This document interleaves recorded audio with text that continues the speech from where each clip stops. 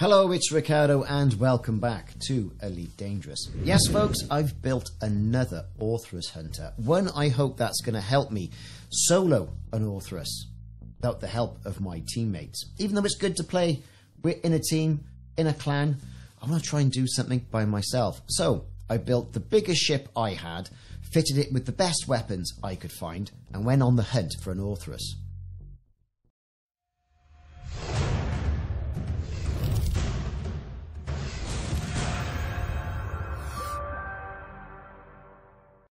Well, it's no surprise that my Orthrus Hunter V2 is based on the Imperial Cutter.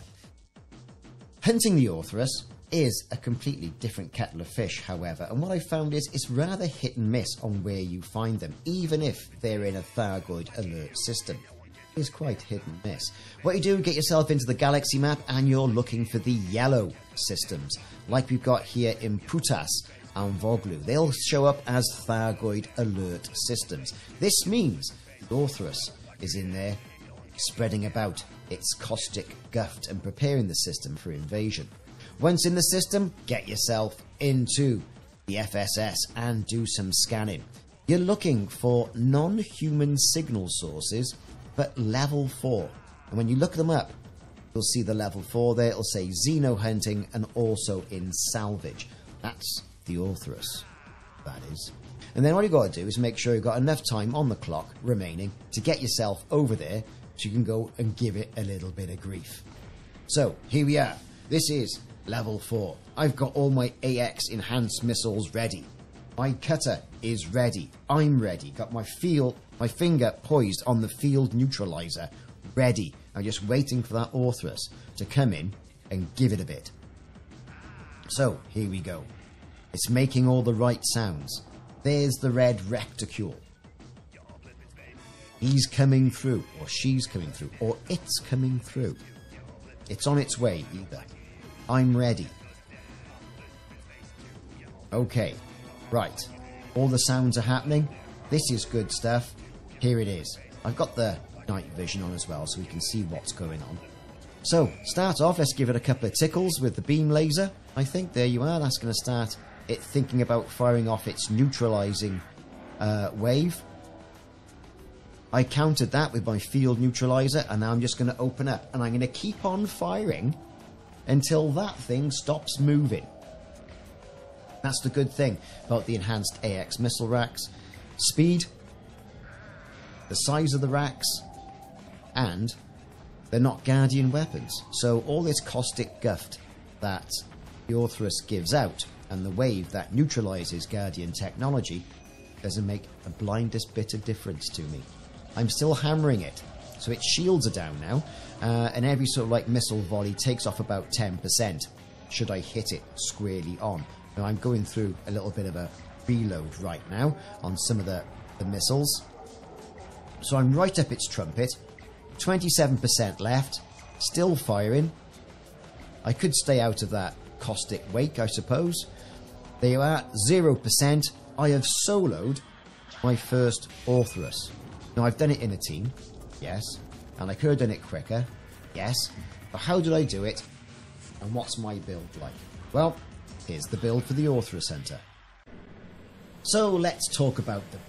So here we are in the Orthrus Hunter version 2. Now what have I done that's slightly different to what I've done on version 2? Well, the truth of the matter is, I've gone for all enhanced AX missile racks. Some people will argue with me on how I've done this, but the proof of soloing an Orthrus was seen in this video, with no help from anybody else. So I've gone for that beam laser, the 4A beam laser in the class 4 slot. Why not? Well, sometimes you are going to get tickled by people who aren't Thargoids. And I don't like running with no weapons. But it's a long range thermal vent anyway, and it's certainly going to help with tickling that Orthrus into shooting off his shutdown wave that you can negate with your field neutralizer. And it's going to reduce your heat as well. I've gone for 3B AX enhanced missile rack. We got 2 of those in there, look, and they are just standard straight shot. No turrets, none of that malarkey, just point it at the Orthrus and fire. These things are big enough that, well, I certainly missed it a couple of times in that video, as you saw, but it wasn't as bad as my normal aiming usually is. The rest then are filled up with 2D missile racks, 1, 2, 3, 4 of those, and then 2 enhanced missile racks, the 3B ones there. Now, what's the difference between a 3B and a 2D? Well, the mass, they're heavier on the 3B ones, as you can imagine. The integrity is higher, 64 as opposed to 51. The power draw is slightly more, of 1.72 megawatts on the 3B, as opposed to the 1.3 megawatts on the 2D.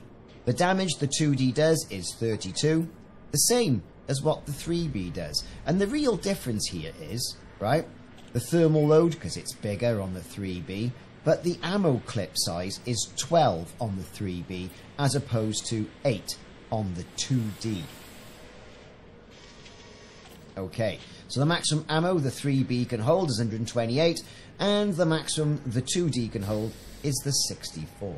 So the clip size, I think, is probably perhaps the most important thing here. So, there you go.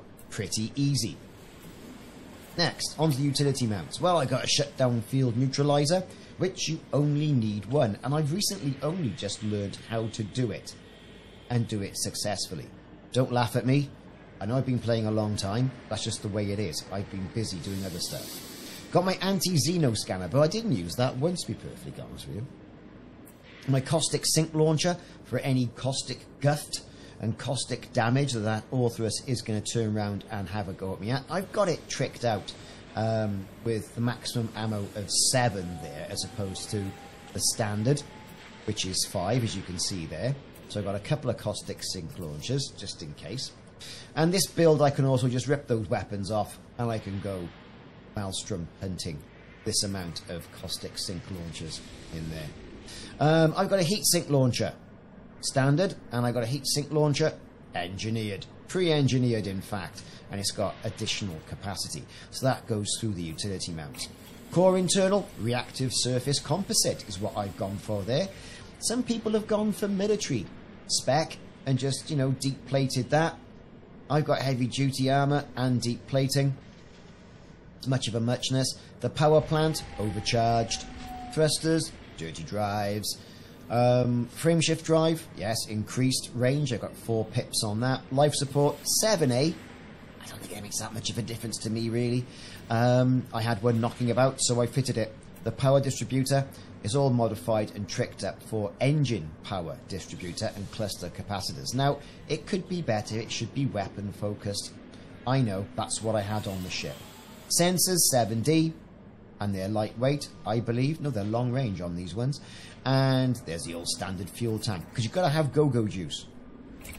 Next up, on the optional internals, got a multi-limpet controller. Now, typically, that I would have hung around and picked up all the items there, but I'd incurred a little bit of damage. Hull reinforcement packages, 5D, 1, 2, 3, 4. All these reinforcement and module reinforcement I've got here. The hull reinforcement, modified, heavy-duty reinforcement, deep plating. Not maximum, but, you know, it's nearly there. Got the module, standard module reinforcement as well. Got the 5F experimental weapon stabilizers, gives me the option of having those 6 experimental weapons. Hull plating, hull plating, hull plating. I've got a 4E anti-corrosion cargo rack in there, bit of module, detailed surface scanner, because why not? And I've got my advanced planetary approach suite, just in case. And that, everybody, is the build. And that allowed me to solo an Orthrus. Something I've been chasing. That's been my white whale I've been chasing for a while. So, nothing too complicated. Certainly effective. The key to fighting the Orthrus, however, is using that shutdown field neutralizer. Now, like I said, once you've got a ship that you think can stand up to the hassle of the Orthrus, and to be fair, they're not that challenging. There's no hearts to shoot. It's just getting the shield down and then dropping its hull. Okay? So you can probably do this in something as small as a Challenger, I would say, or perhaps even a Chieftain. I went for a bigger ship because I'm not that good at combat, and that's widely renowned if you watched any of my streams.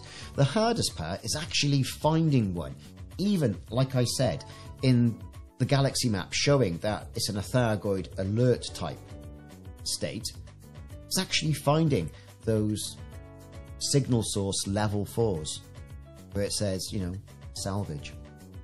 That's the hardest thing. And once you have found it, then I suppose it's just a matter of just laying down enough damage before it jumps away. And then when it jumps away, you've then got to deal with any scouts. So it could be handy to have, say, a machine gun fitted and not that beam laser.